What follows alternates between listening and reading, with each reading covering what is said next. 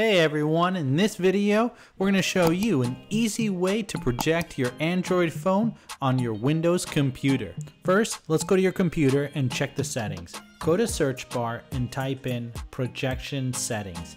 What we want to do is make sure that your computer will receive the feed from your cell phone. The first question is asking, do you want this computer to be discovered? And you want to change this to make it available everywhere. Second is around the notifications. Here, you want to set it so that it only asks the first time. The third question regarding the PIN is an added level of security. If you're only using your phone, then I would set this to never. Towards the bottom, you're going to see PC name. You want to make note of this because this is what you're going to look for when you go to your Android phone. Talking about Android phone, it's time to grab your phone and make sure it's unlocked, and you want to swipe down from the top, enabling your control setting, and look for Smart View.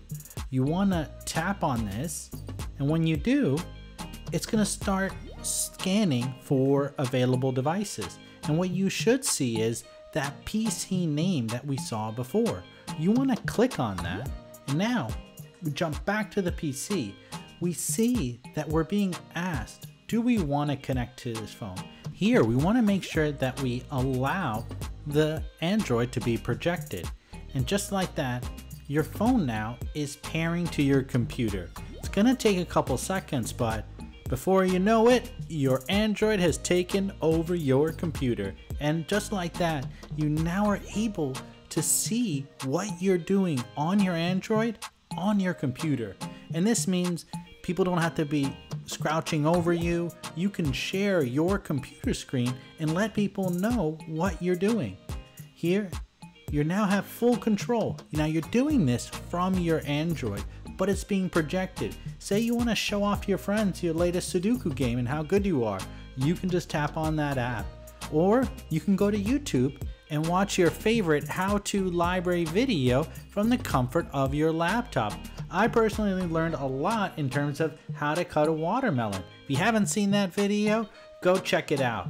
When you're ready to stop projecting, grab your phone, swipe down from the top, and now in the control settings, you want to go back to that Smart View, which will be displaying your computer name. Once you tap the computer name, that's it, and now your computer will be disconnected from your phone. We hope you liked this video. Please like and subscribe.